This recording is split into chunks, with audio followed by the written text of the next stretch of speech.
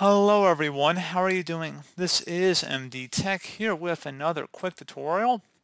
In today's tutorial, I'm going to show you guys how to go about resolving the Windows Update error code 0x80070002 that you're experiencing on your Windows 11 computer. So this may occur on Windows 10 as well as Windows 7 and Windows 8, but in today's tutorial I'm going to be covering Windows 11. And this should hopefully be a pretty straightforward process, guys. And without further ado, let's go ahead and jump straight into it. So first thing we're going to do is open up the search menu, type in troubleshoot. Best result should come back with troubleshoot settings. Go ahead and open that up. And you want to go select underneath other troubleshooters. Go ahead and left click on that and select Windows Update and select the run button.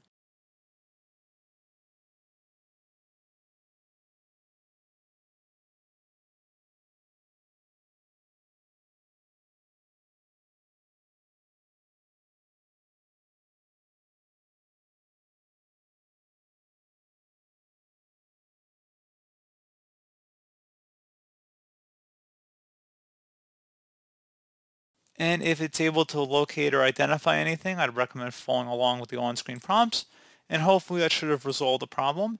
If you're still having an issue, something else we can try here as well. If we close out of here, open up the search menu, type in File Explorer. Best result should come back with File Explorer. Go ahead and open that up. Select this PC on the left side, and then double click on your local disk where Windows is installed. Just go ahead and double click on that. Double click on the Windows folder. And then there should be a software distribution folder in here. Go ahead and double click on that. And then highlight over all of the items in this list. Right click. And then you want to delete them. You can also tap the delete key on your keyboard too. It's fine. Go ahead and check mark where it says do this for all current items and select skip. If any of these items are still open, you can just close out of here. So what we're going to do at this point is just minimize out of here. Open up the search menu, type in services. Best match should say services. Go ahead and open that up. Locate the background intelligence transfer service. Double click on that. Make sure service status is stopped. So select the stop button, then select OK. And then go down to the Windows Update service and do the same. So make sure they're both turned off here. And we're just going to minimize services and then just go back to the File Explorer window.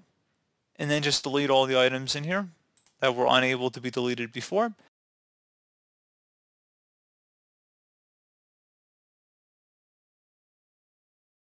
And now you want to open up services again. Double click on Windows Update. You want to start the service, as well as the background intelligence transfer service. Double click on that. You want to start that service as well. And then OK. Close out of here.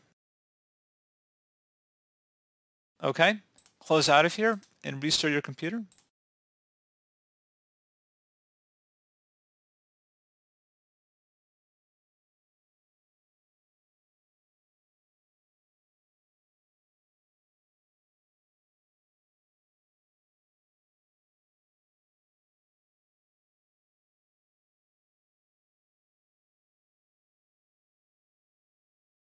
And now you can go ahead and check for updates.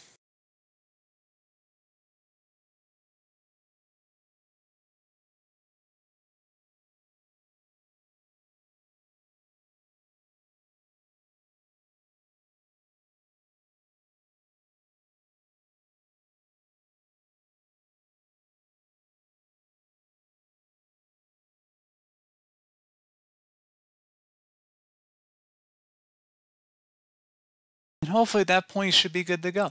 So pretty straightforward process, guys. Do hope I was able to help you out, and I do look forward to catching you all in the next tutorial.